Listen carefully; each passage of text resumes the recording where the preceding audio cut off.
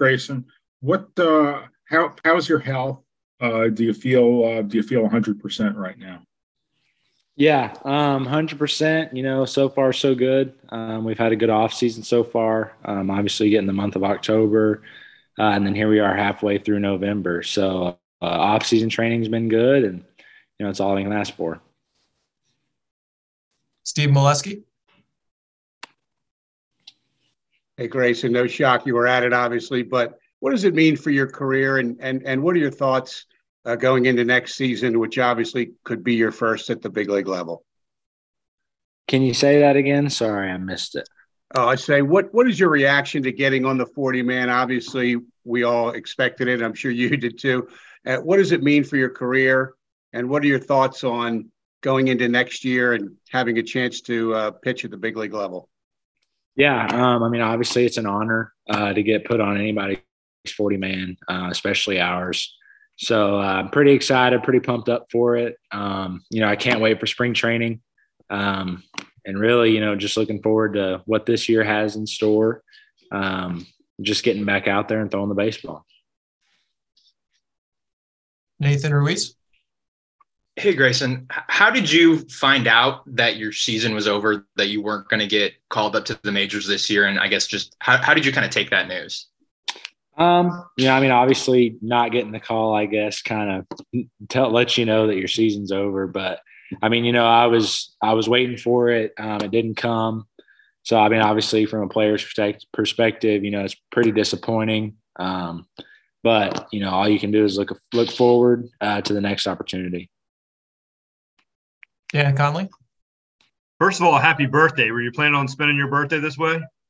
Really, y'all aren't bothering me. So it's been a good birthday so far. Obviously just turned 23, so excited about that. Now to the real question. Going into this spring training, would it be a disappointment if you did not break camp, do you think, with the Orioles this year for you personally? Me personally, yeah, it's full speed ahead. Obviously we're focused on the big leagues. Of course, the injury kind of derailed it last year. But moving forward, that's definitely in my focus. Stan Charles. Grayson, first of all, I didn't expect to see you at Ben McDonald's house there. That looks like what Ben's house would look like with the deer up there. Happy birthday to you. Just wondering, now that we're past the pandemic for more or less good, how did that impact your early career in terms of being built up innings-wise to take on a job as a major league starting pitcher? Repeat that again. I think my Wi-Fi is a little slow. That's all right. Sorry. In retrospect now, with the pandemic past us, how did it impact your ability to get ramped up innings-wise to be really ready for this opportunity? Okay. So obviously, yeah, missing 2020, being shut down from no baseball activity and stuff, missed, some innings on the mound. That would have been my second full season in pro ball. And then obviously getting to go to the alt site and stuff and having simulated innings there. But, I think there's a good and a bad to both of it. The good is, saving innings. Obviously it was a good little reset for pitchers' arms. And then, of course, I guess the bad part is, missing out on the experience. So in terms of health, I think, we made it through all right. Having a full season in 2021 the year after. But, really, I guess there was a good and bad to both of it. I know the club will have an idea of this too, but where do you think you could pencil yourself in comfortably to pitch this year, innings-wise? That's up to them. That's something that's out of my control. There's a lot of important people that we have that work for the Orioles that get to determine that. And if it was up to me, it would be as many as I could throw. But so I'll figure that out when we get to spring training. Nathan Ruiz. Grayson, what does this offseason look like for you in terms of development? What kind of things are you working on? Right now, focusing on the lat, getting it stronger.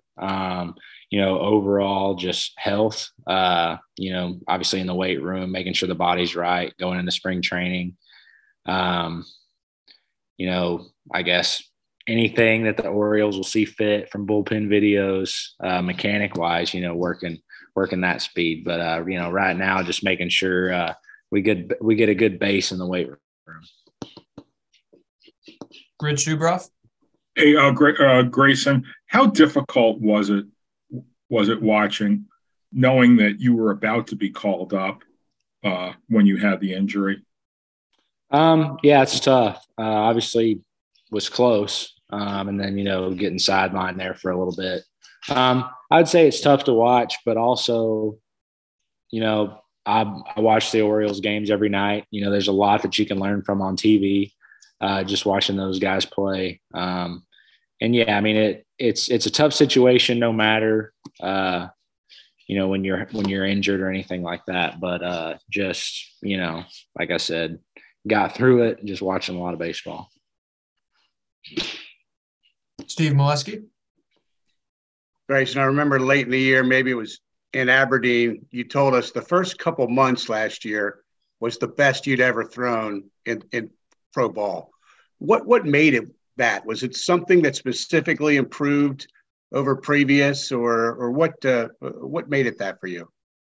I think it's just a little added experience, that being, I guess my third full season in pro ball, kind of really understanding your strengths and your weaknesses. The Orioles have done a good job of, getting the information on me and what I do the best, and going out and using that each and every start. And I'd say just, getting a little bit older, getting a little bit smarter with the game.